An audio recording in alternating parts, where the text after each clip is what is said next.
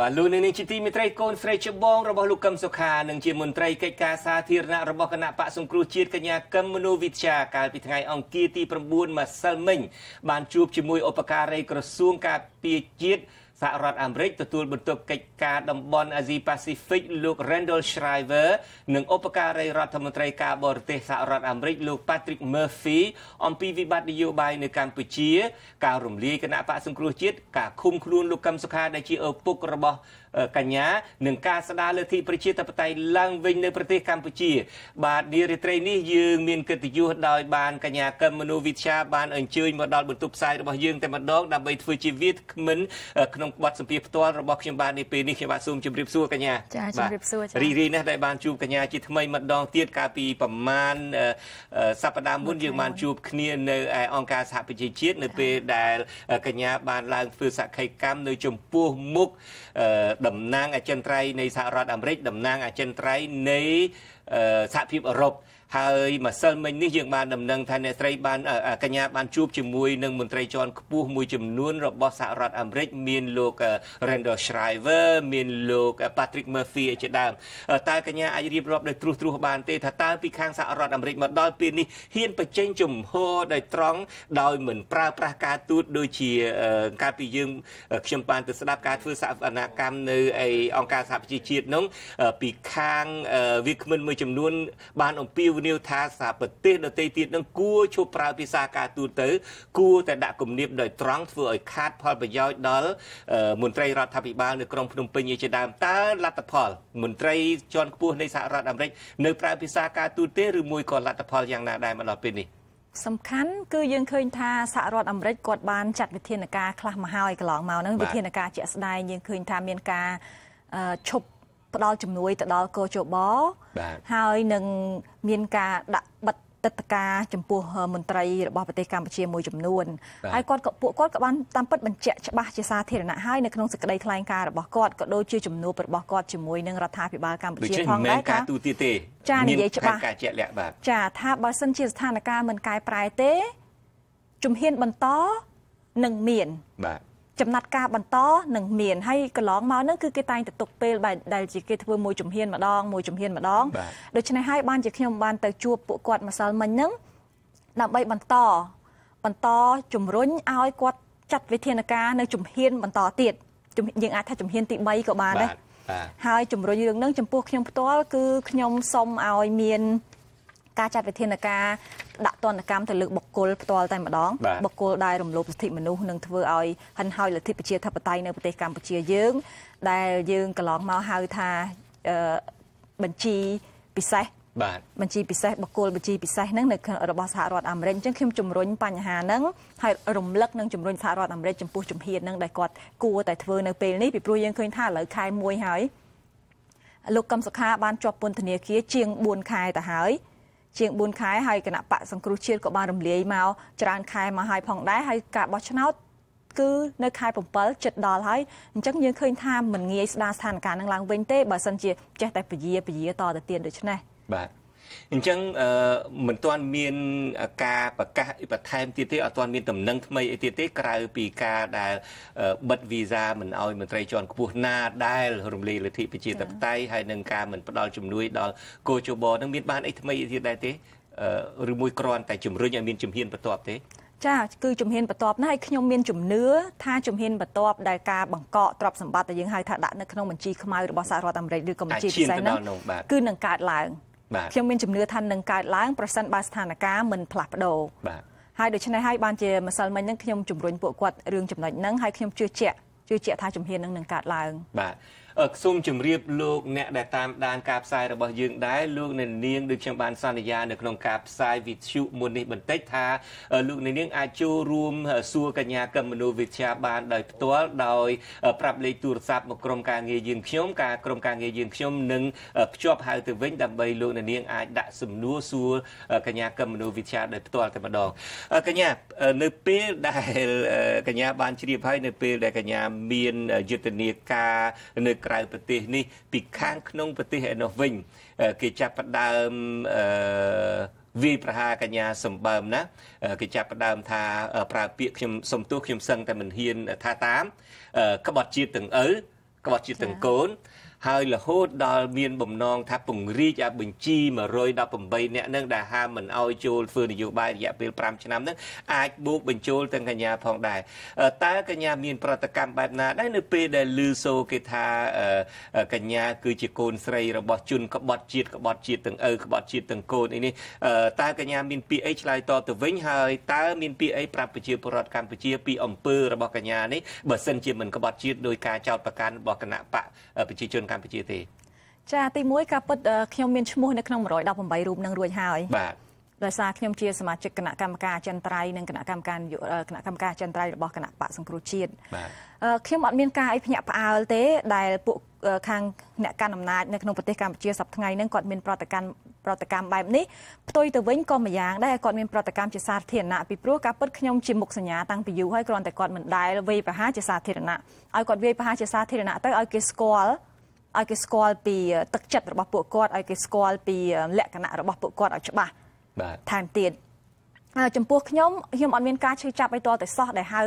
ពុកខ្ញុំក៏ដោយហៅគណៈបកខ្ញុំក៏ដោយហៅសហការីខ្ញុំខ្លួនខ្ញុំថាក្បត់ជាតិហ្នឹងពីព្រោះយើងដឹងទាំងអស់គ្នាទាំងប្រជាពលរដ្ឋនៅក្នុងប្រទេសទាំងអន្តរជាតិដឹងថាទង្វើរបស់ពួកយើងហ្នឹងគឺយើងអ្នកស្រឡាញ់ប្រជាធិបតេយ្យធ្វើអ្វីដើម្បីស្ដារប្រទេសជាតិយើងឡើងវិញឲ្យបានប្រសើរជាងមុន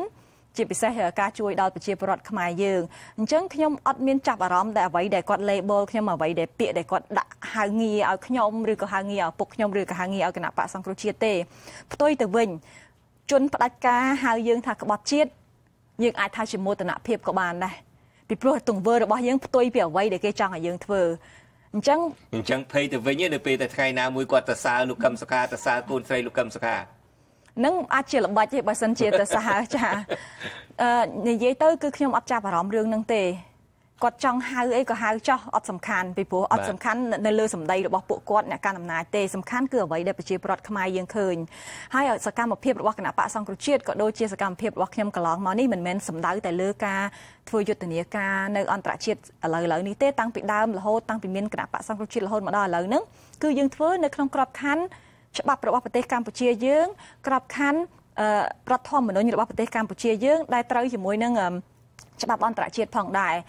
ហើយបើសិនជាច្បាប់ដូចជាគាត់ទៅកែថ្មីនេះដើម្បីទប់ស្កាត់ពួកខ្ញុំរាល់សកម្មភាពនយោបាយទាំងអស់គាត់ហៅថាក្បត់ជាតិ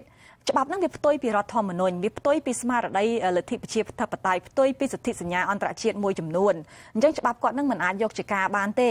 អត់មានន័យអីតតែសោះហើយគាត់ធ្វើអីធ្វើទៅគាត់អាចធ្វើបានឥឡូវហ្នឹងគាត់កាន់អំណាចគាត់ធ្វើឡាប់ឡាយយ៉ាងណា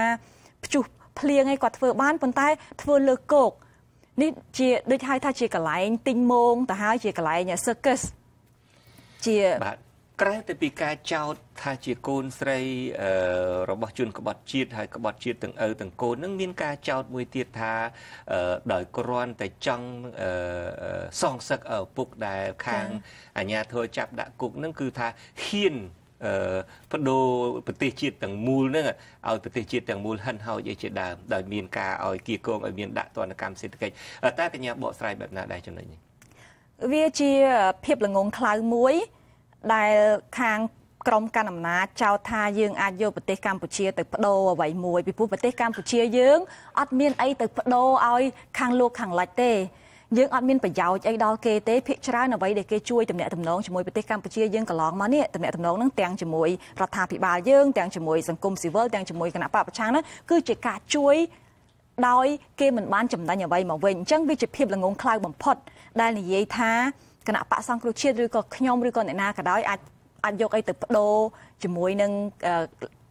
ប្រទេសលោកខាងលិចប្រទេសសេរីដើម្បីផលប្រយោជន៍របស់ផ្ទាល់ខ្លួនហ្នឹងគឺធ្វើទៅអត់រួចផងពីព្រោះយើងអត់មានអីទៅបដូរជាមួយគេផងពីព្រោះយើងត្រូវការគេជួយប្រទេសយើងយកជំនួយពីគេសុំនេះសុំនោះពីគេរហូតតាំងពី1900តាំងពីមានកិច្ចព្រមព្រៀងទីក្រុងប៉ារីសនេះជាសប្បុរសធម៌ដែលគេជួយមានប្រទេសច្រើនណាស់ជាក់ស្ដែងអាចមានមែនជំនួយមានចំណងមានការមានប្រទេសដទៃគេបានផលប្រយោជន៍មកវិញនៅក្នុងការជួយនឹងទំនាក់ទំនងជាមួយប្រទេសផ្សេងតែដោយឡែកអីប្រទេសកម្ពុជាយើងអត់មានអីឲ្យគេទេចំពោះប្រទេសសេរីប្រទេសប្រកាន់លទ្ធិប្រជាធិបតេយ្យគឺគេជួយនឹងគឺថាគេអាចថា one way តែមួយផ្លូវគេជួយយើងអត់មានអីឲ្យគេមកវិញទេអញ្ចឹងជាភាពល្ងងខ្លៅបំផុតដែលប្រើការចោទប្រកាន់នេះហើយទី2ផងទៀតមិនបាច់និយាយថាសងសឹកឬគុំគួនទេ hay khi mình dạy cho ba món cứ ở vậy sẽ cam phép khiêm thua cái lòng món này cứ đầm bay ơi này anh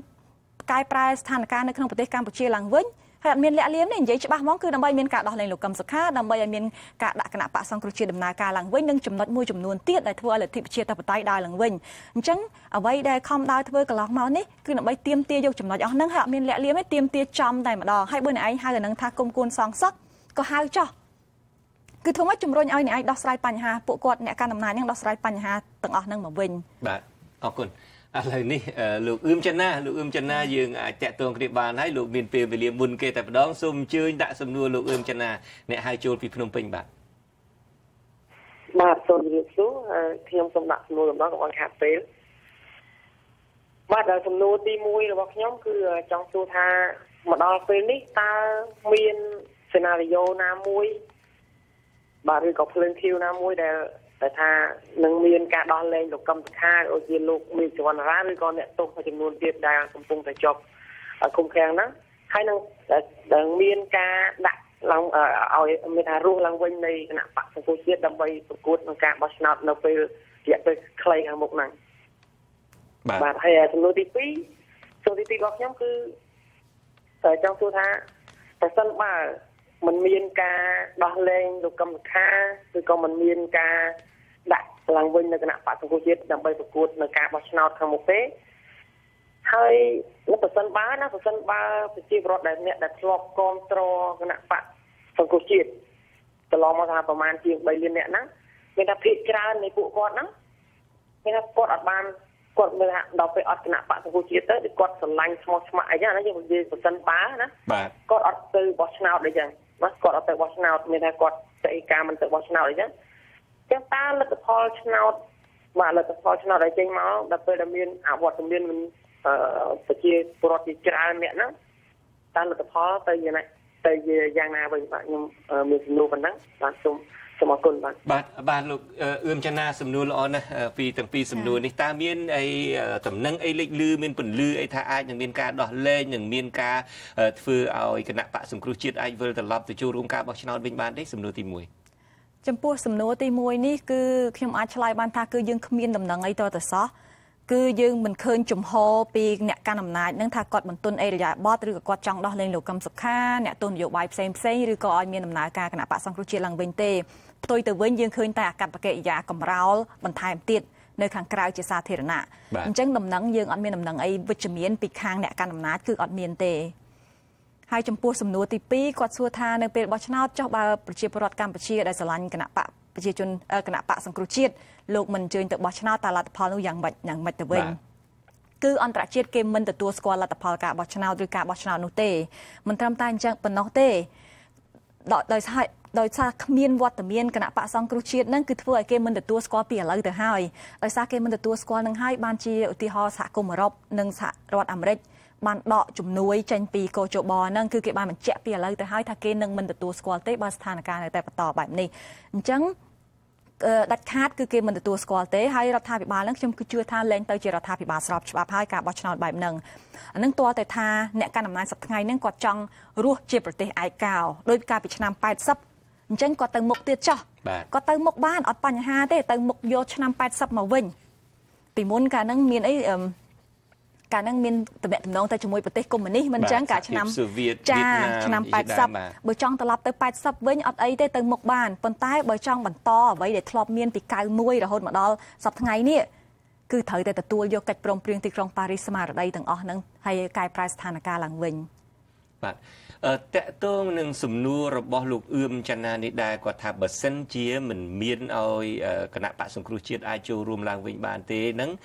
តើអ្នកគ្រប់គ្រងនឹងធ្វើយ៉ាងណាហ្នឹងសំណួរបន្ទាប់របស់ខ្ញុំតទៅទៀតតើក្នុងនាមជាកញ្ញាជាមន្ត្រីជាន់ខ្ពស់មួយរូបនៃគណៈបកសង្គ្រោះជាតិហើយជាកូនស្រីផ្ទាល់កូនស្រីបកើតរបស់លោកកឹមសុខាផងតើអាចជម្រាបជូនប្រជាពលរដ្ឋបានទេថាតើអាចកំណត់ពេលវេលាទេថាពេលវេលាប្រមាណខែឧបមាថាបើលោកនាយករដ្ឋមន្ត្រីហ៊ុនសែនទីបំផុតទៅក៏ព្រមឲ្យគណៈបកសង្គ្រោះជាតិចូលមកវិញតើប្រមាណខែមានដាក់អវសានវិទ្យាទេ ឧបមាថាបើប្រាប់ខ្ញុំគិតពេកខ្ញុំចូលអត់បានទេណា2 ខែមុនឬ3 ខែមុនមានបានដាក់អវសានវិទ្យនឹងដែរទេមានរៀបចំផែនការនឹងហើយទេពីព្រោះជួនកាលលោតែ2 ខែមុនការបោះឆ្នោតស្រាប់តែគាត់ថាឲ្យចូលមកវិញមកហើយយើងរៀបចំអីអត់ទាន់តើគិតយ៉ាងម៉េចដែរពេលនោះចាចំពោះបញ្ហាថ្ងៃខែហ្នឹងគឺពួកយើងខ្ញុំបានគិតគ្នាជាផ្ទៃក្នុងយើងគិតថាអ្វីដែលយើងអាចទទួលបានពេលវេលាណាបើសិនជាដំណោះស្រាយយឺតពេលពេកក៏យើងទទួលអត់បានដែរអញ្ចឹងយើងបានគិតគ្នាយើងផ្ទៃក្នុងតែនេះមិនទាន់ជាព័ត៌មានដែលយើងអាចប្រកាសបានទេប៉ុន្តែផ្ទៃក្នុងនៅក្នុងគណៈបក្សសង្គ្រោះជាតិយើងបានគិតនេះដែរហើយខ្ញុំក៏ចង់បន្ថែមពីព្រោះយើងដឹងថាឥឡូវហ្នឹងមិនមែនត្រឹមតែត្រូវតែដោះស្រាយរឿងលោកកឹមសុខារឿងគណៈបក្សសង្គ្រោះជាតិទេបញ្ហាវាធំជាងនឹងទៀតពីព្រោះយើងឃើញថាការបោះឆ្នោត2017បោះឆ្នោតឃុំសង្កាត់ហ្នឹងយើងទទួលបានទាំងអស់គ្នាដំណើរការហ្នឹងល្អគួរសមដែរហើយស្រាប់ហើយគាត់ប្លន់យកអាសនៈឡើងវិញឥឡូវយើងត្រូវការភាពជឿជាក់មួយថាអ្នកឯងនឹងមិនប្រព្រឹត្តអំពើអញ្ចឹងទៀត2018ស្រាប់បោះឆ្នោតហើយយើងចូលរួមយុទ្ធនាការល្អប្រសើរហើយលទ្ធផលល្អប្រសើរហើយស្រាប់តែមិនទទួលស្គាល់លទ្ធផលហ្នឹងអញ្ចឹងឥឡូវហ្នឹងដំណោះស្រាយប្រទេសកម្ពុជាត្រូវធំធេងណាស់ដោយសារអ្នកកាន់អំណាចហ្នឹងគាត់ធ្វើឲ្យស្ថានភាពធ្លាក់ជ្រុះជ្រៅមែនតើអញ្ចឹងដំណោះស្រាយមិនត្រឹមតែដោះលែងលោកកឹមសុខាហើយនឹងដាក់គណៈបក្សសង្គ្រោះជាតិចូលប៉ុណ្ណឹងចប់ទេបាទអរគុណឥឡូវនេះមានអ្នកហៅចូលមកពីប្រទេសថៃម្នាក់ទៀតហើយសូមអញ្ជើញលោករស់ប៊ុនធឿនបាទសូមអញ្ជើញលោកដាក់សំណួរផ្ទាល់តែម្ដងទៅកញ្ញាកឹមមនុស្សវិទ្យាបាទជំរាបសួរកញ្ញាកឹមមនុស្សវិទ្យានិងលោកពូជួនច័ន្ទវត្តនិងបុគ្គលិកអេស៊ីសេរីទាំងអស់គ្នាបាទសូមជំរាបសួរ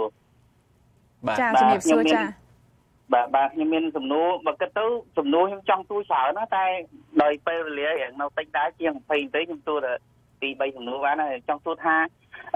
តើគណៈបក្សសង្គ្រោះជាតិអាចនឹងមិនកើតឡើងវិញបានតែអត់ឬថាបើមិនកើតឡើងវិញទេតើមាន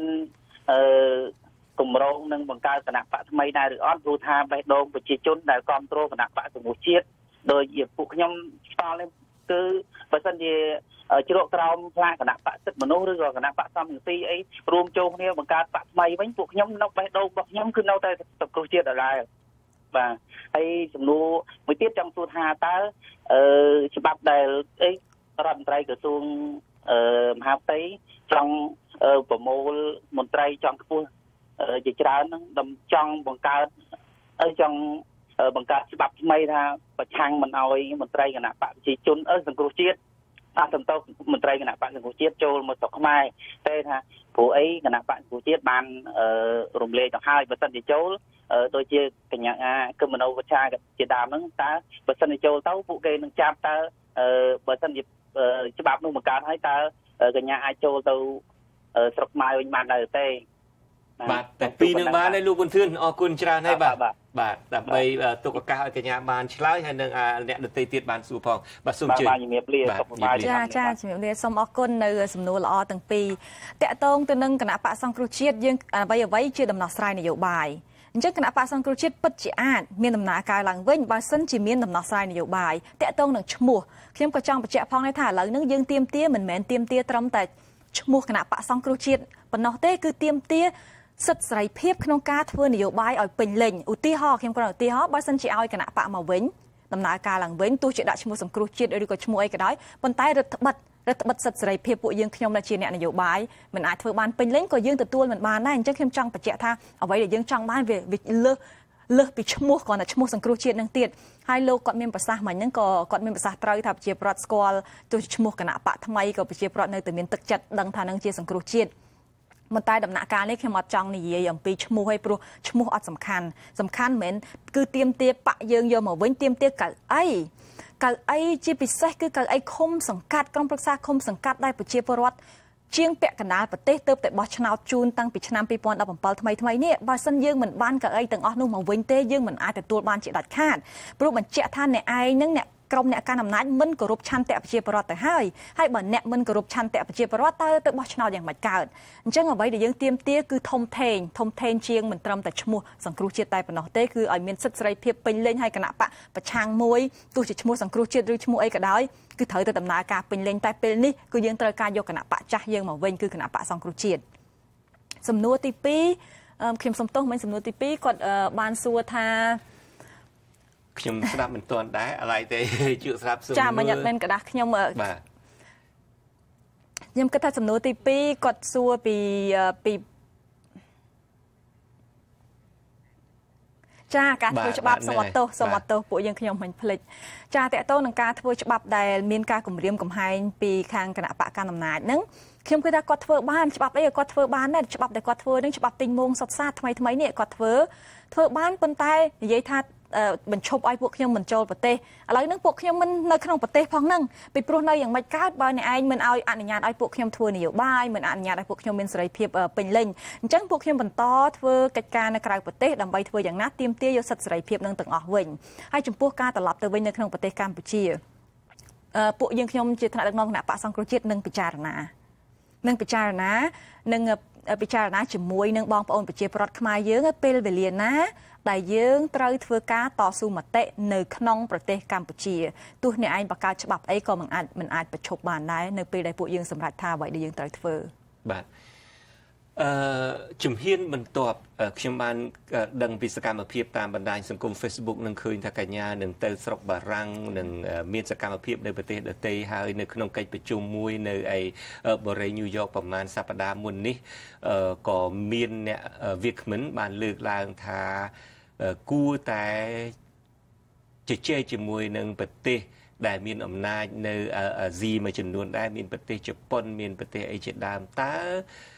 ចំពោះបញ្ហាប្រទេសជប៉ុនដែលជាប្រទេសមានឥទ្ធិពលមួយនៅប្រទេសកម្ពុជាហើយដែលជាប្រទេសបានជួយច្រើនណាស់ដល់ការដំណើរការរៀបចំការបោះឆ្នោតដល់គោលជបជាដើមតើសកម្មភាពរបស់កញ្ញានៅក្នុងប្រទេសទាំងនោះមានស្អីខ្លះដែរមានផែនការបែបណាដែរចានេះជាសំណួរល្អលោកពីព្រោះការពិតការដែលខ្ញុំជួបខាងសហរដ្ឋអាមេរិកម្សិលមិញខ្ញុំបានលើកចំណុចនេះដែរដោយហេតុថាប្រទេសជប៉ុនគាត់ជាមិត្តរបស់សហរដ្ឋអាមេរិកដូច្នេះខ្ញុំបានជំរុញឲ្យសហរដ្ឋអាមេរិកជួយនិយាយនិងបញ្ជាក់ពីជំហរអាមេរិកចំពោះកម្ពុជាទៅជប៉ុនឲ្យច្បាស់ហើយសូមឲ្យជប៉ុនមានជំហរដូចគ្នានឹងសហរដ្ឋអាមេរិកដែរចំពោះបញ្ហាប្រទេសកម្ពុជានេះជាអ្វីដែលខ្ញុំបានលើកឡើងជាមួយឧបការីរងនៃក្រសួងការបរទេសនិងលោកឧបការីក្រសួងការពារជាតិរបស់សហរដ្ឋអាមេរិកគឺធ្វើយ៉ាងណាឲ្យជប៉ុនមានជំហរដូចគ្នាហើយបន្តឲ្យពួកខ្ញុំកន្លងមកនេះគឺតែងតែមានទំនាក់ទំនងជាប់ជាមួយនឹងស្ថានទូតជប៉ុននៅក្នុងប្រទេសកម្ពុជាផងដែរតែដោយសារខ្ញុំនៅឆ្ងាយយើងទំនាក់ទំនងតាមរយៈប្រព័ន្ធអេឡិចត្រូនិកហើយខ្ញុំអាចមានទស្សនកិច្ចទៅប្រទេសជប៉ុននាពេលខាងមុខដូច្នេះប្រទេសជប៉ុនសំខាន់ណាស់សំខាន់នៅពីព្រោះយើងឃើញថាជប៉ុនជួយច្រើនណាដោយលោកបានលើកឡើងអញ្ចឹងជប៉ុនជួយច្រើនជាងអ្នកណាទាំងអស់ការពិតជួយក្នុងកិច្ចការអភិវឌ្ឍយើងអញ្ចឹងគាត់មានរូបភាពមួយល្អជាមួយប្រជាពលរដ្ឋខ្មែរតើគាត់ចង់រក្សារូបភាពល្អនឹងជាមួយប្រជាពលរដ្ឋខ្មែរឬយ៉ាងណាព្រោះឥឡូវប្រជាពលរដ្ឋខ្មែរត្រូវរដ្ឋាភិបាលសប្តាហ៍ថ្ងៃនេះគៀបសង្កត់ធ្វើបាបសពបែបយ៉ាងតើគាត់ឈរខាងប្រជាពលរដ្ឋខ្មែរគាត់ជាមិត្តរបស់ប្រជាពលរដ្ឋខ្មែរឬក៏មិត្តមនុស្សមួយក្តាប់តូចដែលកំពុងកាន់អំណាចនេះហើយជាអ្វីមានសង្ឃឹមទេថាជប៉ុនអាចនឹងយកគំរូតាមសហភាពអឺរ៉ុបឬមួយក៏សហរដ្ឋអាមេរិកជាដើមការពិតខ្ញុំមានសង្ឃឹមពីព្រោះខ្ញុំគិតថាគាត់ជាប្រទេសប្រជាធិបតេយ្យហើយណាមួយទៀតជប៉ុនត្រូវការប្រទេសកម្ពុជាមួយដែលជាប្រទេសគោរពច្បាប់និងប្រជាធិបតេយ្យដែរដើម្បីផលប្រយោជន៍ជប៉ុននៅក្នុងតំបន់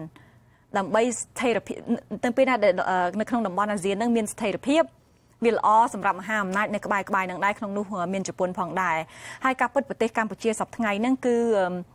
បានអនុវត្តនយោបាយការបរទេសមួយចំនួនដែលប៉ះពាល់ដល់ដែលបំពានទៅលើច្បាប់អន្តរជាតិខ្លះដោយសារមានទំនាក់ទំនងជាមួយប្រទេសផ្សេងហ្នឹងគឺប៉ះពាល់ការពិតប៉ះពាល់ដល់ជប៉ុនដែរហើយខ្ញុំគិតថាដោយសារប្រទេសជប៉ុនជាប្រទេសមួយគាត់ធ្វើអ្វីស្ងាត់ស្ងៀម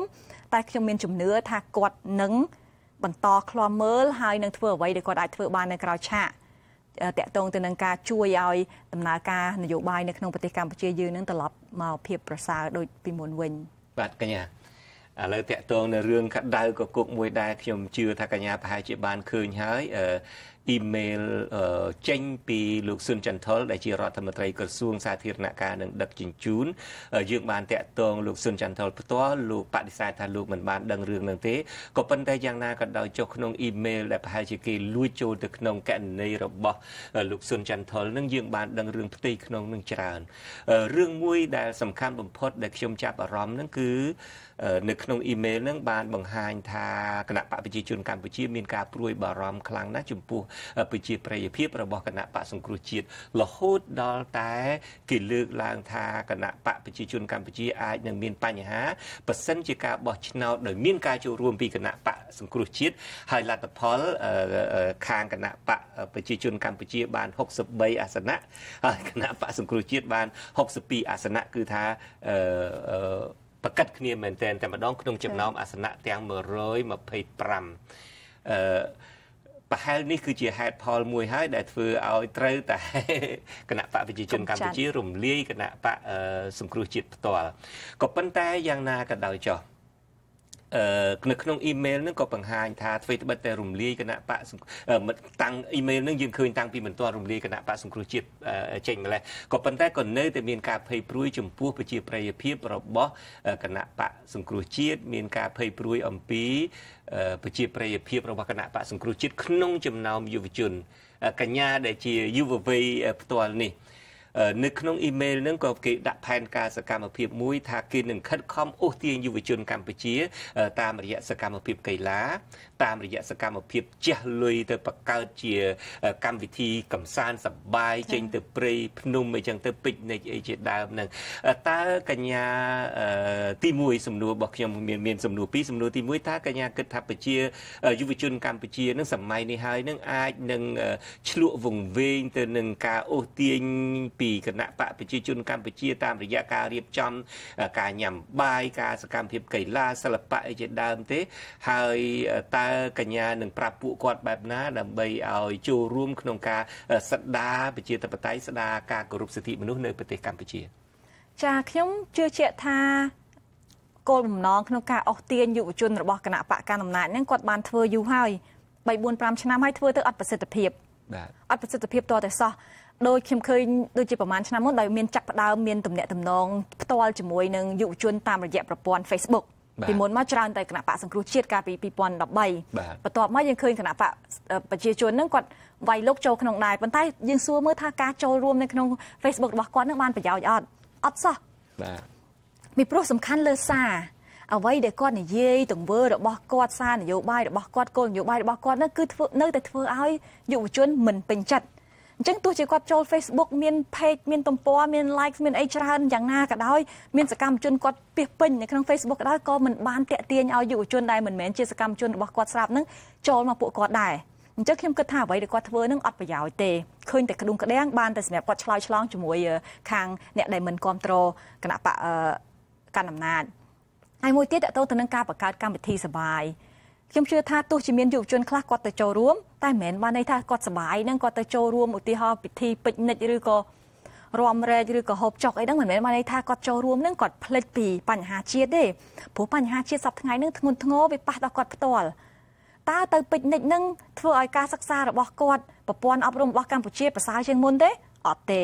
តើការទៅជប់លៀងការហូបចុកពិកនិចហ្នឹងធ្វើឲ្យគាត់មានការងារធ្វើទេអត់ទេអញ្ចឹងមនុស្សម្នាក់ៗមិនបាច់ចាំថាមានការរៀនសូត្រខ្ពស់ទេតម្រូវការប្រចាំ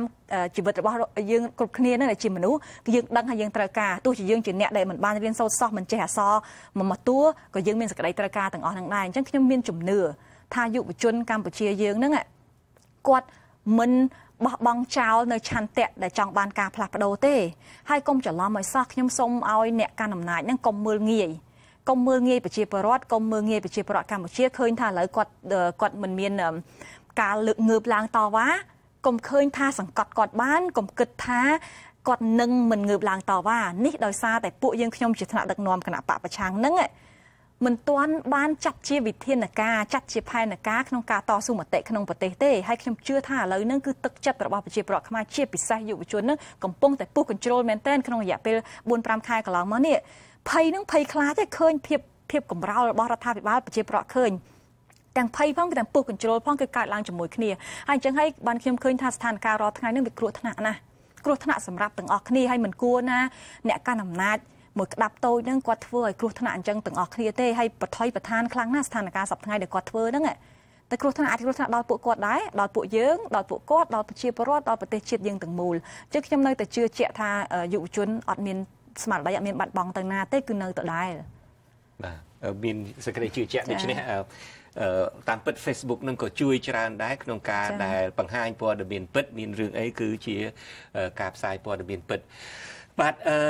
តកតងដល់ការបោះឆ្នោតនឹងដែរខាងគណៈបកសង្គ្រោះជាតិតែងតែលើកសរសើរពីសមិទ្ធផលរបស់ខ្លួនក្នុងការដែលត្រឡប់ចូលទៅក្នុងសភានៅពេលដែលបន្ទាប់ពីការតវ៉ាហើយនឹងថាខិតខំធ្វើយ៉ាងណាដើម្បីឲ្យកោជបមួយដែលមិនអាចជិះសេះលែងដៃនឹងបានតើមកដល់ពេលនេះចំពោះកញ្ញាដែលមិនមែនជាសមាជិកសភាទេពេលនោះអាចបកត្រឡប់ក្រោយវិញមើលស្ថានភាពនឹងតើគណៈបកសង្គ្រោះជាតិអាចមានកំហុសទេអ្វីត្បិតតែបង្កើតគោជបនឹងមកប្រហែលជាគោជបនឹងមិនជិះសេះលែងដៃបានមែនដឹងបានជាលោកនាយករដ្ឋមន្ត្រីហ៊ុនសែនទីបំផុតទៅក៏ដាច់ខាតត្រូវតែរំលាយគណៈបកសង្គ្រោះជាតិប៉ុន្តែបកមកវិញថាតើមេរៀនអីខ្លះដែលគណៈបកសង្គ្រោះជាតិអាចរៀនសូត្របានកាលពីចូលជាមួយនឹងគណៈបកប្រជាជនកម្ពុជាដើម្បីប្រគ្រប់ទឹកសភារបស់គណៈបកប្រជាជនកម្ពុជាកញ្ញាក៏បានលើកឡើងមិញនេះដែរថាមានរឿងច្រើនណាស់សម្រាប់ការបោះឆ្នោតពេលក្រោយមិនមែនមានរឿងគ្រាន់តែដោះលែងលោកកឹមសុខាឲ្យគណៈបកសង្គ្រោះជាតិចូលវិញទេតើមានមេរៀនអីខ្លះដែលពីការបោះឆ្នោតលើកមុនមកឲ្យសម្រាប់ទៅថ្ងៃអនាគតបើសិនជាមានការចូលរួមបោះឆ្នោតឡើងវិញចាអរគុណខ្ញុំគិតថាដំណោះស្រាយទៅមុខតែបើយើងគិតត្រឡប់ទៅវិញទៅយើងឃើញថាយើងរៀនសូត្រដោយលោកបានមានប្រសាសន៍អញ្ចឹងរៀនសូត្រពីលើកមុនហ្នឹងពីឆ្នាំ2014មកឥឡូវហ្នឹងទៅមុខគឺដំណោះស្រាយត្រូវតែមានរូបភាពធំមិនមែនដំណោះស្រាយមួយដែលបរិយាកាសនៅក្នុងគំនាបរបស់គេឲ្យប៉ុណ្ណាយកប៉ុណ្ណឹងទេបើដំណោះស្រាយអញ្ចឹងគេទាញយករបស់នឹងវិញបានដដែលអញ្ចឹងតើតែមានអំណាចនឹងមានការផ្លាស់ប្ដូរthe balance of power ហ្នឹងតុល្យភាពអំណាចហ្នឹងត្រូវមានការផ្លាស់ប្ដូរក្នុងនឹងមិនមែនថាគេឲ្យប៉ុណ្ណេះយើងយកប៉ុណ្ណឹងអញ្ចឹងរបស់ហ្នឹងហើយអំណាចនៅលើគេដដែលអញ្ចឹងគេអាចយកមកវិញបានទាំងអស់ឧទាហរណ៍តែយើងឃើញថាកោជបយើងឃើញថាដំណើរការបានល្អមែនមួយរយៈកន្លងមករហូតដល់មានការបោះឆ្នោត2017ហ្នឹងតោះទៅគេឃើញជោគជ័យគេទាញយកមកវិញប៉ុន្តែវាជាអកុសលដែរយើងមិនអាចទស្សទាយមុនដែរថាគេនឹងហ៊ានប្រើវិធីដ៏កំរោលដូចតែគេធ្វើ 4-5 ខែនេះគឺធ្ងន់មែនទែន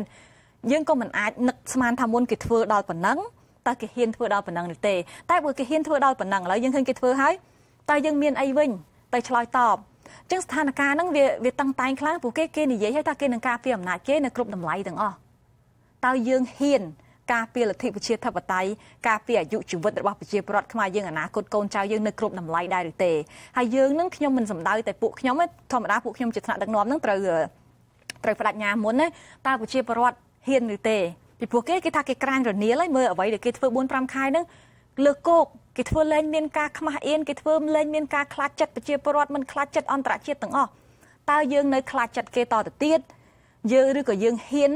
តវ៉ាគ្រប់តម្លៃដោយគេដែរទេបើសិនជាគេបដិញ្ញាការបដិញ្ញារបស់គេខ្ពស់ជាងយើងបដិញ្ញាខ្សោយជាងគេនឹងគេឈ្នះរហូតដែរតើតែយើងស្មើគេឬក៏លើសគេបានជាយើងអាចកែប្រែស្ថានភាពមកវិញហើយខ្ញុំគិតថាឥឡូវយើងដូចជាលោកពូលោកបានលើកឡើងអញ្ចឹងគឺយើងមិនគិតថារឿងតូចមួយថាអូបោះឆ្នោតត្រូវមានអីខ្លះគឺសរុបមកដល់ពេលបោះឆ្នោតមកដូចយើងត្រូវមានការចរចាឡើងវិញដោយការ1991រឿងកិច្ចព្រមព្រៀងទីក្រុងប៉ារីសអញ្ចឹងត្រូវយកស្មារតីនឹងមកវិញហើយតើតែបង្ហាញកម្លាំងគេដោយ91អញ្ចឹងថៃបានហេតុអីបានគេព្រមធម្មតាតាមចិត្តគេតាំងពី91ក៏គេមិនព្រមដែរគេមិនចង់ឲ្យមានកិច្ចព្រមព្រៀងទីក្រុងប៉ារីសតែណាគេអត់ចង់មានទេប៉ុន្តែដោយសារកម្លាំងអ្នកប្រជាធិបតេយ្យនឹងខ្លាំងហើយគេអត់ជំរឿសបានជាគេព្រមចរចាកិច្ចព្រមព្រៀងទីក្រុងប៉ារីសឥឡូវនឹងតើតែអញ្ចឹងដែរតើតែគេឃើញថាកម្លាំងយើងនឹងខ្លាំងជាងគេអត់ជំរឿសទើបគេរើសយកវិធីចរចាមួយដែលស្មើភាពដែលសមរម្យដោយដែលយើងមានការ91បើដរាបណាកម្លាំងយើងមិនទាន់ស្មើគេនៅខ្សោយជាងគេទេគេមិនយកការចរចាណាដែលឲ្យយើងឲ្យគេមានស្មារតីគ្នាទេបាទអរគុណកញ្ញាឥឡូវនេះនៅសល់1នាទីចុងក្រោយខ្ញុំចង់សួរសំណួរផ្សេងទៅវិញដែលហេតុថាថ្ងៃនេះគឺជាថ្ងៃទី10មករាហើយបើគិតពីថ្ងៃទី10ខែកក្កដាឆ្នាំ2016ថ្ងៃដែលគេសម្លាប់លោកបណ្ឌិតកែមលីមកដល់ពេលនេះគឺ18ខែគត់ហើយមួយឆ្នាំកន្លះគត់ហើយការពិតនឹងខ្ញុំបាទនឹងបានឃើញគេផ្សាយនឹងប្រហែលថ្ងៃមកហើយពីខាងគណៈបកប្រជាជនកម្ពុជានឹងដែលហេតុតែវិខិតចិត្តទៅដល់ខួបមួយឆ្នាំកន្លះនេះហើយអ្វីដែលពីខាងគណៈបកប្រជាជនកម្ពុជាពីខាងរដ្ឋាភិបាលមកវិញព្យាយាម លើកហេតុផលអំពីអ្នកណាដែលនៅពីក្រោយការសម្លាប់លោកបណ្ឌិតកែមលីនេះគេច្រើនលើកឧទាហរណ៍ជាសំណួរមួយដែលលោកនាយករដ្ឋមន្ត្រីហ៊ុនសែននឹងសួរតាំងពីថ្ងៃ10ខ្លួនឯងនឹងម្លេះសួរថាឲ្យបងប្អូនប្រជាពលរដ្ឋខ្មែរគិតមើលថាតើអ្នកណាចំណេញពីការស្លាប់របស់លោកបណ្ឌិតកែមលីនេះជាសំណួរមួយហើយបន្ទាប់ពីលោកនាយករដ្ឋមន្ត្រីសួរសំណួរនឹងមកអាមីអាថោងរបស់លោកនាយករដ្ឋមន្ត្រីហ៊ុនសែននឹងក៏នាំគ្នាប្រើពាក្យនឹងទាំងអស់គ្នាដូចជាគាត់នឹកឃើញខ្លួនឯងយ៉ាងតាមពិតគ្រាន់តែគាត់ copy ចេញពីចវាយរបស់គាត់ទេតែងតែសួរបែបហ្នឹងហើយអ្វីដែលគេចង់បានចម្លើយនឹងគឺថាមានតែគណៈបកសង្គ្រោះជាតិទេដែលចំណេញពីការស្លាប់របស់លោកបណ្ឌិតកែមលីដូច្នេះមានន័យថាតើតែពីខាងគណៈបកសង្គ្រោះជាតិអ្នកនៅពីក្រោយការសម្លាប់លោកបណ្ឌិតកែមលីខ្ញុំមិនដែលបានឮកញ្ញាយ៉ាងហោចណាស់ខ្ញុំមិនឮខ្លួនឯងប្រហែលជាកញ្ញាធ្លាប់បកស្រាយក៏មិនដឹងតើកញ្ញាបកស្រាយបែបណាដែរចំពោះមរណភាពលោកបណ្ឌិតកែមលីអ្នកណាដែលនៅពីក្រោយការសម្លាប់លោកបណ្ឌិតកែមលីហើយការដែលគេចង់ប៉ុនប៉ងទម្លាក់កំហុសនឹងមកគណៈបកសង្គ្រោះជាតិនេះមរណភាពរបស់លោកកែមលីគឺជាការខាតនិងបាត់បង់ប្រយោជន៍ដ៏ធំសម្រាប់ប្រទេសកម្ពុជាជាពិសេសសម្រាប់កម្លាំងអ្នកប្រជាធិបតេយ្យតែម្ដងអញ្ចឹងអ្វីដែលលោកនាយករដ្ឋមន្ត្រីគាត់លើកឡើងនឹងគឺផ្ទុយស្រឡះពីការពិតពួកយើងបាត់បង់ពួកយើងខ្ញុំប្រជាពលរដ្ឋកម្ពុជាប្រទេសកម្ពុជាមានការបាត់បង់ខាតដ៏ធ្ងន់ធ្ងរនៅពេលដែលយើងបាត់បង់មនុស្សដូចជារូបគាត់នៅពេលដែលយើងបាត់បង់សម្លេងរបស់គាត់នៅពេលដែលយើងបាត់បង់សកម្មភាពរបស់គាត់ពីព្រោះគាត់នឹងហើយជាតលិកមួយក្នុងការជំរុញឲ្យមានការផ្លាស់ប្ដូរហើយការផ្លាស់ប្ដូរគឺអ្នកណាចង់បានពួកយើងខ្ញុំចង់បានការផ្លាស់ប្ដូរប្រជាពលរដ្ឋកម្ពុជាចង់បានការផ្លាស់ប្ដូរអ្នកណាដែលមិនចង់ឲ្យមានការផ្លាស់ប្ដូរក្រុមអ្នកកាន់អំណាចមួយក្តាប់តូចសប្តាហ៍ថ្ងៃអញ្ចឹងពួកយើងខ្ញុំខាតបង់មរណភាពរបស់គាត់គឺខាតបង់ដល់ពួកយើងខ្ញុំហើយចំណេញដល់អ្នកកាន់អំណាចដើម្បីបន្តកាន់អំណាចយ៉ាងតទៅទៀតហើយមួយទៀតមរណភាពគាត់នឹងបានធ្វើឲ្យប្រជាពលរដ្ឋភាគច្រើនក៏មានការភ័យខ្លាចដែរពីព្រោះយើងឃើញការដែលសម្លាប់គាត់នឹងគឺយងខ្នងបំផុតអញ្ចឹងហើយដែលយើងឃើញប្រជាពលរដ្ឋសន្ទុះប្រជាពលរដ្ឋគាត់ស្រងោះស្រងោចចិត្តទន្ទឹមពេលដែលស្រងោះស្រងោចហ្នឹងបាក់ទឹកចិត្តហ្នឹងតែដូចខ្ញុំលើកឡើងមុនហ្នឹងអញ្ចឹងកុំឃើញថាគៀបហ្នឹងមិនមែនបានន័យថាការខ្លាចហើយនឹងការពុះកញ្ជ្រោលហ្នឹងវាកើតមកជាមួយគ្នាដូចក្នុងករណីសម្រាប់លោកកែមលីអញ្ចឹងអ្នកកាន់អំណាចមិននឹកស្មានថាមនុស្សជាង2លានអ្នកចេញមកទេនឹកឃើញថាបំភ័យបានហើយមែនខ្ញុំជឿជាក់ថាយើងតក់ស្លុតទាំងអស់គ្នាទាំងខ្ញុំទាំងលោកតក់ស្លុតបំផុតតែតក់ស្លុតហ្នឹងតក់ស្លុតតាមមួយផ្លែទេមិនមែនបានន័យថាតក់ស្លុតហើយយើងឈប់មានឆន្ទៈយើងរៀថយទេអញ្ចឹងប៉ុន្តែយើងឃើញថាឥឡូវហ្នឹងអ្នកដតីទៀតអ្នកសកម្មជនមួយចំនួនយើងមិននិយាយសម្ដៅប្រជាពលរដ្ឋទេដល់តែឃើញមានការសម្លាប់លោកកែមលីគឺពួកគាត់អាចគិតថាអាចកើតឡើងចំពោះគាត់ដែរយើងគិតថាអូគេហ៊ានណាស់គេហ៊ានធ្វើគេហ៊ានសម្លាប់គាត់ដល់ប៉ុណ្ណឹងហើយរឿងហេតុអីគេមិនហ៊ានធ្វើយើងបើហ៊ានគេហ៊ានធ្វើគាត់អានឹងហើយជាសារដែលអ្នកសម្លាប់គាត់នឹងគេចង់ឲ្យពួកយើងខ្ញុំគិតហើយជាអ្នកដែលកេងចំណេញពីមរណភាពចាជាអ្នកកេងចំណេញពីមរណភាពរបស់មរណភាពលោកកែមលីហើយពេលនោះលោកក៏បានជ្រាបថាលោកកឹមសុខាកំពុងតែជាប់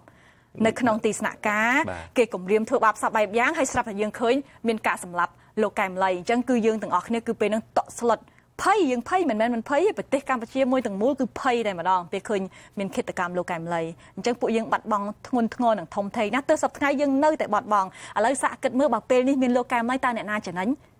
បើពេលនេះយើងមានវត្តមានលោកកែមលីអ្នកណាចំណេញពួកយើងខ្ញុំចំណេញប្រជាពលរដ្ឋខ្មែរចំណេញឥឡូវនឹងយើងអត់មានគាត់យើងខាតបាទអរគុណចំពោះការបកស្រាយនេះហើយយើងសូមឧទ្ទិសដល់វិញ្ញាណក្ខន្ធលោកកែមលីក្នុងខួប18ខែនេះដោយកញ្ញាបានរៀបរាប់ចឹងខ្ញុំធ្លាប់សម្ភាសលោកញាតិញយហើយខ្ញុំតែងតែស្រឡាញ់គោរពលោកហើយសង្ឃឹមថាលោកនឹងបានទទួលយុត្តិធម៌នៅថ្ងៃណាមួយបាទហើយខ្ញុំបាទក៏អរគុណកញ្ញាដែលបានចូលរួមបកស្រាយស្ទើរតែគ្រប់ចំណុចនៅក្នុងការផ្សាយរបស់អាស៊ីសេរីនាវេលានេះហើយសូមជូនពរឲ្យកញ្ញាដែលធ្វើដំណើរក្នុងបេសកកម្មរបស់កញ្ញាទៅប្រទេសណាក៏ដោយឲ្យបានសុខសប្បាយហើយសូមអរគុណសូមជម្រាបលាតែព្រឹកនេះបាទលោកនាងកញ្ញាទើបតែបានទស្សនាទូរទស្សន៍អាស៊ីសេរីផ្សាយចេញពីរដ្ឋធានី Washington នៃសហរដ្ឋអាមេរិកបាទមេដឹកនាំពីប្រទេសចំនួន6នៃតំបន់ទន្លេមេគង្គរួមមានកម្ពុជាវៀតណាមឡាវថៃមីយ៉ាន់ម៉ាឬភូមានិងប្រទេសចិន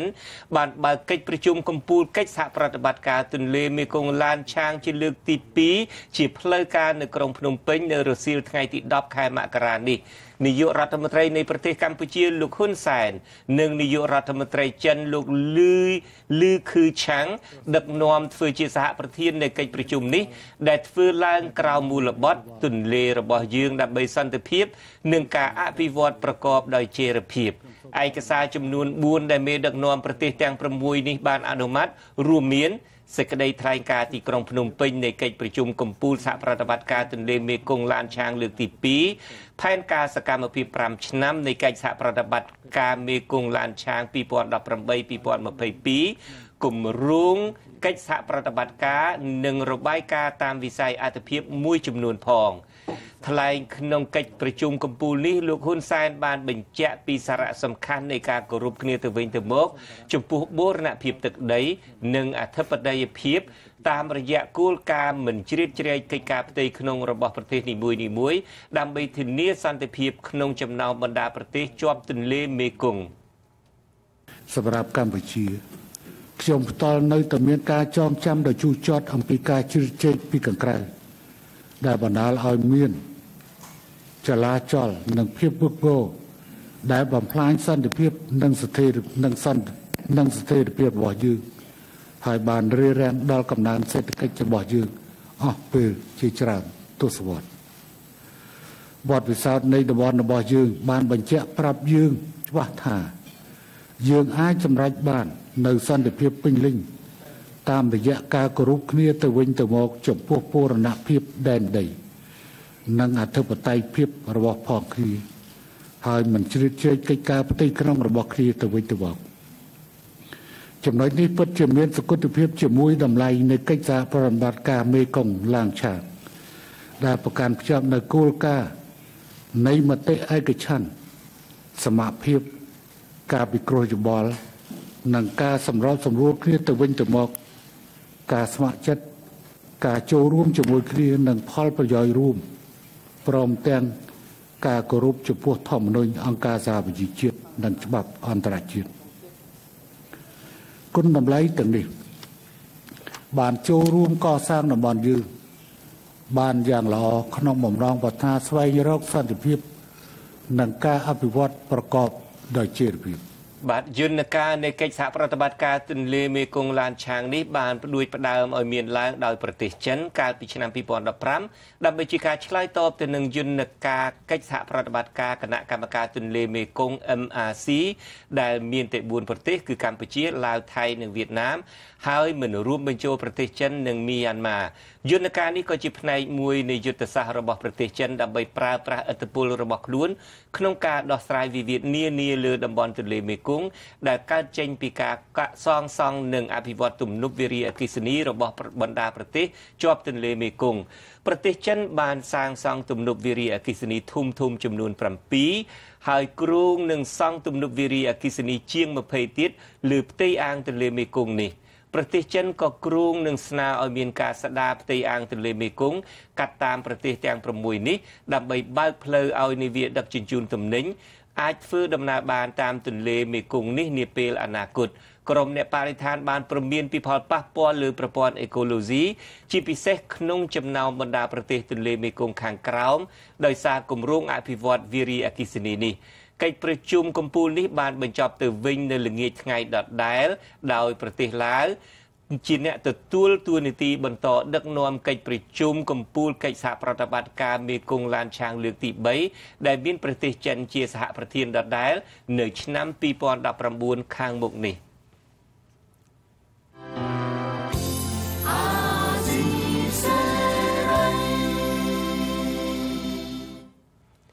បាទអ្នកនាំពាក្យគណៈបកប្រជាជនកម្ពុជាបដិសេធព័ត៌មានរបស់វិទ្យុអាស៊ីសេរីផ្សាយកាលពីថ្ងៃទី9មករាម្សិលមិញពីសារបែកធ្លាយរបស់រដ្ឋមន្ត្រីក្រសួងសាធារណការនិងដឹកជញ្ជូនអំពីលទ្ធផលនៃកិច្ចប្រជុំសម្ងាត់របស់គណៈបកប្រជាជនកម្ពុជា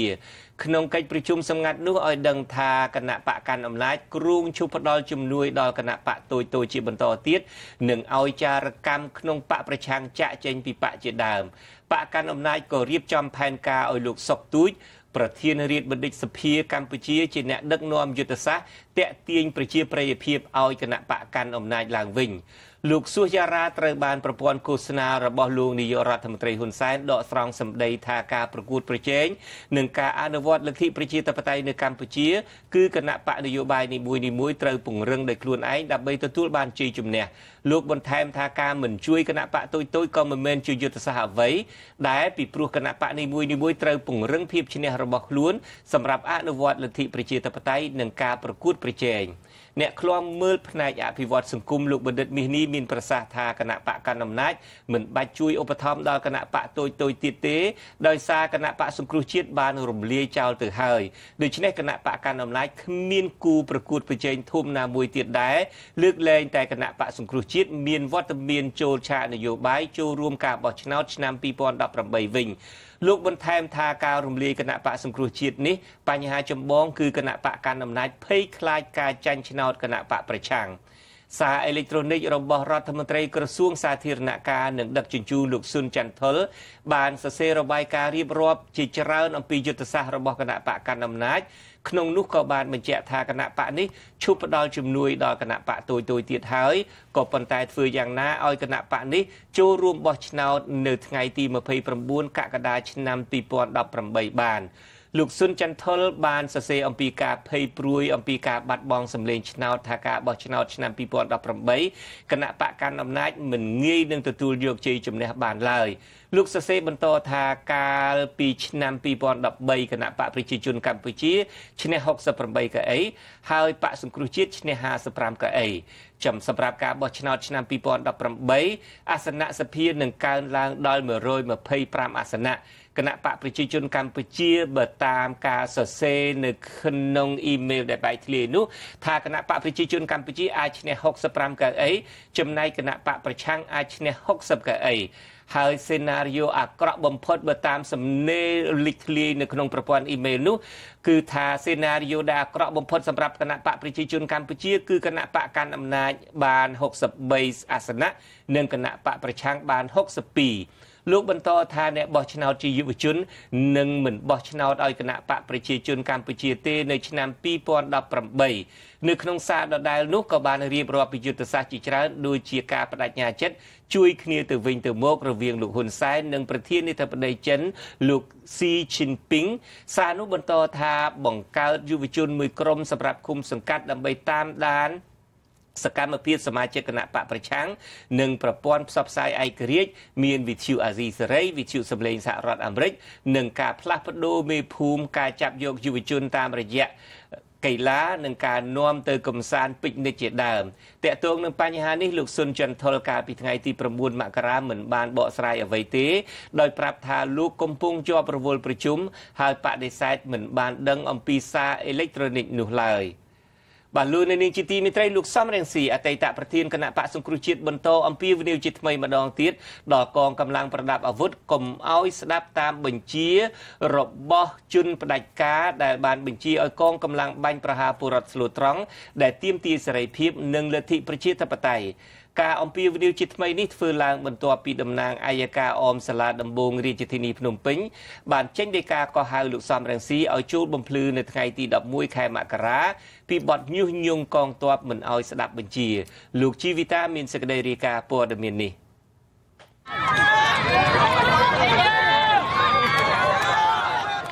ឆ្លើយតបទៅនឹងដីការបស់ព្រះអាជ្ញារងក្រុងភ្នំពេញគឺលោកសៀងសុកលោកសំរងស៊ីបានសរសេរនៅក្នុង Facebook ថាលោកនៅតែយល់ឃើញថាកងកម្លាំងប្រដាប់អាវុធរបស់ជាតិមានតួនាទីនិងភារកិច្ចគ្រាន់តែដើម្បីការពារប្រទេសកម្ពុជាក្នុងករណីមានការឈ្លានពានពីបរទេសតែប៉ុណ្ណោះបើទោះជាលោកសំរងស៊ីមិនបានបង្ហាញចំហឆ្លើយបំភ្លឺទៅនឹងបទចោទរបស់មេធាវីតំណាងឲ្យមេទ័ពរបស់លោកនាយករដ្ឋមន្ត្រីហ៊ុនសែនក៏ដោយប៉ុន្តែលោកសំរងស៊ីអំពាវនាវជាថ្មីកុំឲ្យកងទ័ពស្ដាប់តាមបញ្ជារបស់ជនផ្ដាច់ការបាញ់ប្រហារប្រជាពលរដ្ឋស្លូតត្រង់ដែលទាមទារសេរីភាពនិងប្រជាធិបតេយ្យតាមសន្តិវិធីប្រដាប់អាវុធកុំស្ដាប់ជនផ្ដាច់ការបញ្ជាឲ្យសម្លាប់ប្រជារាស្ត្រហើយយើងថាមិនមែនហ៊ុនសែនអមតៈទេយើងមិនត្រូវយកខ្លួនយើងទៅការពារហ៊ុនសែនយើងមិនត្រូវភ្ជាប់អនាគតរបស់យើងទៅឲ្យហ៊ុនសែនទេហើយយើងត្រូវនិយាយថាពេលណាយើងបំបត្តិអំណាចពុករលួយនឹងរាជអាជ្ញារងអមសាលាដំបងរាជធានីភ្នំពេញលោកសៀងសុកកាលពីថ្ងៃទី11ខែធ្នូឆ្នាំ2017 បានចេញដីកាកោះហៅលោកសំរងស៊ីក្នុងឋានៈជាជនសង្ស័យឲ្យចូលបំភ្លឺតំណាងអាយកា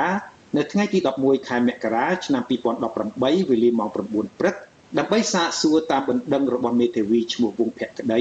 តំណាងឲ្យអគ្គមេបញ្ជាការដ្ឋានកងយុទ្ធពលខេមរៈភូមិន្ទដែលប្តឹងលោកសំរងស៊ីពីបទញុះញង់កុំឲ្យយោធិនស្ដាប់បង្គាប់មេទ័ពជាការធ្វើឲ្យខូចទឹកចិត្តកងទ័ពនិងប្រមាថកងទ័ពដែលធ្វើឡើងកាលពីខែធ្នូឆ្នាំ2017ការប្តឹងលោកសំរងស៊ីលើករណីញុះញង់កងទ័ពនេះគឺក្រោយពេលដែលក្រុមមេទ័ពជំនិតរបស់លោកនាយករដ្ឋមន្ត្រីហ៊ុនសែនបានចេញលិខិតថ្កោលទោសនិងតេះដៀលដល់ពូជសន្តានលោកសំរងស៊ីជាបន្តបន្ទាប់ថាជាពូជក្បត់ជាតិប្រធានសហព័ន្ធនិស្សិតបញ្ញវន្តកម្ពុជាលោកលេងសេងហុងដែលចិញ្ចឹមចិត្តដឹកនាំមហាបាតកម្មដោយសន្តិវិធីដើម្បីប្រឆាំងសាលដីការំលាយគណៈបក្សសង្គ្រោះជាតិយល់ថាការអំពាវនាវរបស់លោកសំរងស៊ីមិនខុសច្បាប់នោះទេផ្ទុយទៅវិញលោកមើលឃើញថាការអំពាវនាវឲ្យកងកម្លាំងឯករាជ្យកុំស្ដាប់បញ្ជាជនផ្ដាច់ការគឺជាការលើកស្ទួយមុខមាត់កិត្តិយសកងទ័ពជាតិទៅវិញទេលោកបង្ហាញភាពជឿជាក់ថាសម្រាប់កងទ័ពដែលមានប្រពន្ធកូនម្ដាយឪពុកជាពលរដ្ឋសាមញ្ញនិងមិនលើកដៃកេះកាំភ្លើងបាញ់ប្រហារទៅលើគ្រួសារឯងនោះទេគឺមានតែមេទ័ពដែលទទួលផលប្រយោជន៍ពីលោកនាយករដ្ឋមន្ត្រីហ៊ុនសែននោះទេដែលហ៊ានបាញ់ប្រហារពលរដ្ឋស្លូតត្រង់ដែលស្រឡាញ់ប្រជាធិបតេយ្យបណ្ដាប្រវត្តិប្រហែលជាមិនធ្វើទៅតាមមនុស្សមួយចំនួនតូចឬក៏ដំសន័យមួយចំនួនតូចដែលបានផលប្រយោជន៍ពីប្រទេសជាតិនោះទេគាត់នឹងពិចារណានៅទង្វើរបស់គាត់ធ្វើពីព្រោះខ្ញុំគិតថាគាត់មិនអាចលើកដៃបាញ់រះមកលើប្រជាពលរដ្ឋរបស់ខ្លួននោះទេគាត់គិតថាប្រទេសជាតិមួយគឺត្រូវតែមានប្រជាពលរដ្ឋហើយគាត់ត្រូវតែការពារប្រជាពលរដ្ឋការពារប្រទេសជាតិដូច្នេះខ្ញុំគិតថាគាត់មិនមានគំនិតឬក៏មិនមានចេតនាណាមួយស្ដាប់តាមជនផ្ដាច់ការឬក៏ស្ដាប់តាមជនណាម្នាក់ដើម្បីបាញ់ប្រជាពលរដ្ឋរបស់ខ្លួននោះទេបាទរហូតមកដល់ពេលនេះអតីតប្រធានគណៈបក្សសង្គ្រោះជាតិនិងជាដៃគូប្រកួតប្រជែងនយោបាយជាមួយលោកនាយករដ្ឋមន្ត្រីហ៊ុនសែនគឺលោកសំរងស៊ីបានរងពាក្យបណ្ដឹងយ៉ាងហោចណាស់ចំនួន8បណ្ដឹងទាក់ទងទៅនឹងបទបរិហាកេរ្តិ៍នៅខណៈដែលលោកសំរងស៊ីហុំព័ទ្ធទៅដោយពាក្យបណ្ដឹងដៃគូនយោបាយម្នាក់ទៀតរបស់លោកគឺលោកកឹមសុខាត្រូវបានលោកហ៊ុនសែនបញ្ជាឲ្យសមត្ថកិច្ចចាប់ដាក់ពន្ធនាគារក្រោមបទចោទថាក្បត់ជាតិខ្ញុំជីវិតាអាស៊ីសេរីបាទលោកនាងជាទីមេត្រីតុលាការកំពូលបន្តចរានចោលបណ្ដឹងសុំនៅក្រៅឃុំរបស់លោកកឹមសុខអ្នកឃ្លាំមើលបញ្ហាសង្គមនិងនយោបាយជាលើកទី2នៅថ្ងៃពុធទី10ខែមករានេះមេធាវីការពីក្តីឲ្យលោកកឹមសុខប្រកាសថាលោកនឹងទៅជជែកជាមួយកូនក្តីរបស់លោកនៅពន្ធនាគារដើម្បីស្វែងរកមធ្យោបាយតាមផ្លូវច្បាប់តតាំងស្វែងរកយុត្តិធម៌បន្តទៀតប្រធានក្រុមប្រឹក្សាជំនុំជម្រះតុលាការកំពូលអ្នកស្រីគឹមសត្ថាវីប្រកាសថានឹងបន្តឃុំខ្លួនលោកកឹមសុខនៅក្នុងពន្ធនាគារដដែលសវនាការនៅតុលាការកំពូលនៅព្រឹកថ្ងៃពុធនេះមិនមានវត្តមានលោកជួងជងីជាមេធាវីរបស់លោកកឹមសុខទេដោយលោកថាមិនទទួលបានលិខិតអញ្ជើញពីតុលាការក៏ប៉ុន្តែក្នុងសវនាការនេះគឺមានវត្តមានលោកគីតិចមេធាវីរបស់លោកនាយករដ្ឋមន្ត្រីហ៊ុនសែនលោកមេធាវីជួងជងីប្រាប់អាស៊ីសេរីក្រោយតុលាការកំពូលសម្រាប់ថាលោកគ្មានអ្វីត្រូវនិយាយទៀតឡើយព្រោះលោកយល់ថាតាំងពីដើមរហូតមកទល់ពេលនេះកូនក្តីរបស់លោកមិនដែលបានទទួលយុត្តិធម៌ម្ដងណាសោះលោកមេធាវីបន្តថាសំណុំរឿងនេះកូនក្តីរបស់លោកក្រៅពីមិនទទួលបានយុត្តិធម៌ហើយថែមទាំងបាត់បង់សិទ្ធិនៅពេលសួរដេញដោលនៅក្នុងបន្ទប់សវនាការថែមទៀតផងព្រោះតុលាការមិនអនុវត្តឲ្យកូនក្តីមានក្រដាស់និងប៊ិចដែលអាចកត់ត្រាទុកខ្លឹមសារសំខាន់ក្នុងកិច្ចប្រជុំនេះអត់មានភាពស្មើគ្នាចំពោះមុខច្បាប់ក្នុងការតតាំងក្តីហើយម្យ៉ាងទៀតសូម្បីតែគាត់នៅក្នុងពន្ធនាគារមិនឲ្យគាត់អានហើយមិនឲ្យគាត់មានប៊ិចមិនឲ្យគាត់មានកតាកត់ត្រាដើម្បីចំណាំសម្រាប់មកតតាំងនៅតុលាការអញ្ចឹងថាពីចំណុចហ្នឹងគឺជាការរឹតបន្តឹងគាត់ការបំពេញចិត្តគាត់គឺអត់មានភាពស្មើគ្នាចំពោះមុខច្បាប់ហើយនឹងរឹតបន្តឹងមកដល់គាត់អានទៅមកមានប៊ិចមានកតាដើម្បីកត់ត្រានៅពេលដែលគាត់ជាប់ពន្ធនាគារហ្នឹង បាទចំណែកលោកមេធាវីគីតិចបដិសេធមិនធ្វើអត្ថាធិប្បាយបន្ថែមលើការសម្រេចរបស់តុលាការកំពូលនៅពេលនេះឡើយដោយលោកប្រាប់ថាលោកជាប់រវល់ប្រជុំលោកគឹមសុខត្រូវសមត្ថកិច្ចឃុំខ្លួននៅពន្ធនាគារកាលពីថ្ងៃទី17កុម្ភៈឆ្នាំ2017កន្លងទៅនឹងត្រូវបានតុលាការក្រុងភ្នំពេញផ្តន្ទាទោសឲ្យជាប់ពន្ធនាគារ18ខែព្រមទាំងសងជំងឺចិត្តលោកនាយករដ្ឋមន្ត្រីហ៊ុនសែនចំនួន800លានរៀលបាទលោកនាងជាទីមេត្រីមេធាវីការពីក្តីឲ្យបណ្ដាញព្រះសង្ឃឯករាជ្យព្រះអង្គហ៊ុនសុផានីបានដាក់ពាក្យប្តឹងឧទ្ធរណ៍នៅរសៀលថ្ងៃទី10មករាដើម្បីជំទាស់ទៅនឹងសាលក្រមនៃសាលាដំបងខេត្តដោយសុំឲ្យទម្លាក់ចោលការចោទប្រកាន់លើព្រះអង្គហ៊ុនសុផានីបន្ទាប់ពីចៅក្រមបានជំនះក្តីដាក់គុកព្រះអង្គ2ឆ្នាំកាលពីចុងខែធ្នូកន្លងទៅប្រធានបណ្ដាញព្រះសង្ឃឯករាជ្យដើម្បីយុត្តិធម៌សង្គមប្រចាំខេត្តបាត់ដំបងព្រះតេជគុណលុញសុកជាមានធរណីកាថាមូលហេតុដែលប្តឹងជំទាស់នឹងសាលក្រមនៃសាលាដំបងខេត្តបាត់ដំបងនេះដោយសារព្រះអង្គយល់ឃើញថាការសម្រេចរបស់តុលាការលើព្រះអង្គហ៊ុនសុផានីជាទោសធ្ងន់ធ្ងរមិនអាចទទួលយកបានពីព្រោះព្រះអង្គតែងជួយការងារសង្គមជាញឹកញាប់បណ្ដាញព្រះសង្ឃឯករាជ្យដើម្បីយុត្តិធម៌សង្គមប្រចាំខេត្តបាត់ដំបងគឺព្រះតេជគុណហ៊ុនសុផានីត្រូវបានតុលាការខេត្តបាត់ដំបងសម្រេចផ្តន្ទាទោសជាប់ពន្ធនាគាររយៈពេល2ឆ្នាំក្រោមបទចោទញុះញង់ឲ្យប្រព្រឹត្តបទឧក្រិដ្ឋបណ្ដាញព្រះសង្ឃឯករាជ្យខេត្តបាត់ដំបងព្រះនាមហ៊ុនសុផានីគង់នៅវត្តដំរីសក្រុងបាត់ដំបងត្រូវបានសមត្ថកិច្ចឃាត់ព្រះកាយកាលពីថ្ងៃទី21ខែមិថុនានិងត្រូវបានមន្ត្រីតុលាការខេត្តនេះបញ្ជូនទៅឃុំខ្លួននៅពន្ធនាគារខេត្តបាត់ដំបងកាលពីថ្ងៃទី22មិថុនាក្រោមបទចោទ2ករណីគឺទី1បទដឹកជញ្ជូននិងកាន់អាវុធដោយខុសច្បាប់និងទី2បទញុះញង់ឲ្យប្រព្រឹត្តបទឧក្រិដ្ឋក៏ប៉ុន្តែកន្លងមកស្ថាបនិកបណ្ដាញព្រះសង្ឃឯករាជ្យដើម្បីយុត្តិធម៌សង្គមព្រះតេជគុណបុត្រប៊ុនតេងមានធរណីកាថាតុលាការចាប់ព្រះសង្ឃដោយពុំបានស៊ើបអង្កេតច្បាស់លាស់ពីព្រោះកំភ្លើងដែលព្រះអង្គហ៊ុនសុផានីបង្ហោះនៅលើបណ្ដាញសង្គម Facebook កាលពីខែមេសាឆ្នាំ2017នោះជាកំភ្លើងជ័រសម្រាប់ក្មេងលេងពុំមែនជាអាវុធដែលបង្កគ្រោះថ្នាក់ដល់អាយុជីវិតមនុស្សនោះឡើយបាទខ្ញុំបាទជួនច័ន្ទបុតព្រមទាំងក្រុមការងារទាំងអស់នៃទូរទស្សន៍និងអាស៊ីសេរីសូមជូនពរលោកនាងកញ្ញានិងក្រុមគ្រួសារឲ្យជួបប្រកបតែនឹងសេចក្តីសុខគ្រប់ប្រការបាទខ្ញុំបាទសូមអរគុណនិងសូមជម្រាបលារីត្រីសួស្តី